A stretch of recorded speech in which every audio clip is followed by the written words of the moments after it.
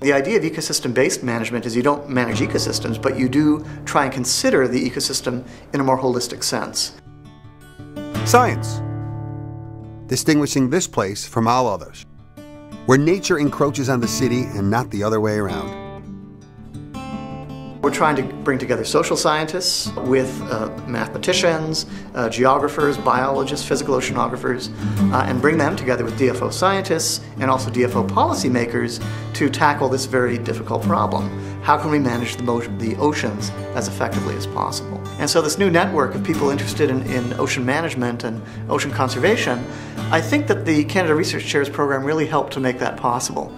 Because it did, as I say, give me the opportunity to speak, and it also gave me the time to pick up the phone and type out the emails to all these people saying, let's try and do something. So it's been a really wonderful opportunity. The thing that really excites me about it is that it focuses on ocean health and ocean biodiversity.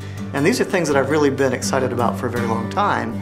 And so the fact that it gives me a platform to stand in front of these people and say, here's what we're finding, isn't this exciting? Here's what we could be doing to make sure that we maintain all of what we've got. And I enjoy that. And I think it's important because it isn't just one small group of scientists that's going to make a difference here. It's a much broader group of interested parties. If we're going to see change, then a lot of people have to buy into it. And so we've got to work at that. I didn't really know what to expect when I started doing research at Memorial. I mean, I'm an undergrad student, so I didn't know the contribution that I was going to be making or the effects or anything about the research that I would be doing until I actually got there and started doing this research. I think the fact that we're focusing on Parkinson's disease, something that is in all populations, not only Newfoundland, it's global, it's a global disorder. The ultimate goal is to find a cure, because there is no cure in humans as of right now. So it's always in the back of your mind as you're going through. You're doing your lab work, you're pipetting things, you're running the gels, you're working with the flies, but ultimately you're thinking, if I could stumble upon something that cures Parkinson's disease in the fruit fly, perhaps this could be applied to humans down the road. And that seems to be the way the research is heading. We study birds to get information about the ocean, and there's lots of reasons for that. I mean, these animals are beautiful. They're ecologically significant. We have some of the largest colonies in the world and most accessible here.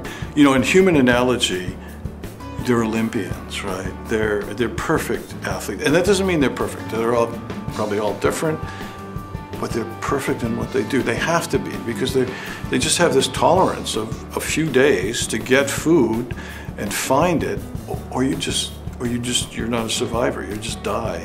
And the questions really are, how do these animals cope with environmental change? You know, they might have to fly, and we see them do this because we can track them. They might have to fly further, they might have to dive deeper, and they do what they have to do to survive, right? And it's absolutely incredible. But within that, you know, within that context, we sort of tap the information they give us about the water temperatures, where they're flying, how far they go, the fish that they're bringing back, and it's a real interesting, you know, it's behavioral ecology, and it's a mix of, you know, studying behavior and studying ecology and studying the environment.